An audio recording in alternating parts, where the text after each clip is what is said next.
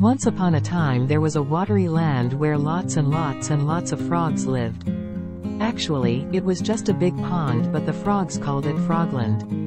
And that's where all those frogs lived their froggy lives.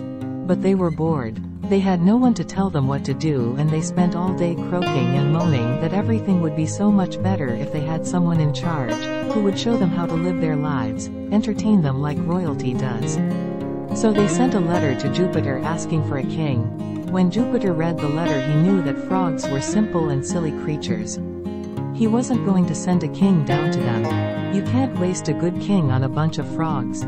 But Jupiter thought he'd better keep the frogs quiet, so he threw a great big log down into Frogland. The log flew down from the sky and landed with a splash so big it made little waves everywhere. The frogs hid themselves under stones and under lily pads as they thought the new king must be some kind of terrifying giant. But the log just kept floating gently in the water.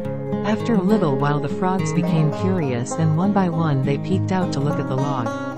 And it wasn't long until the frogs found out that their new king log was actually a very quiet and peaceful king. In fact, some of the younger frogs started diving off him. Some of the older frogs gathered there and used the log as a meeting place. They decided to send another letter saying that this new king of theirs wasn't really very good.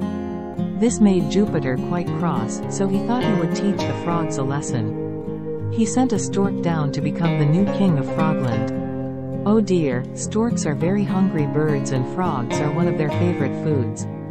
The stork started gobbling up as many frogs as he could eat.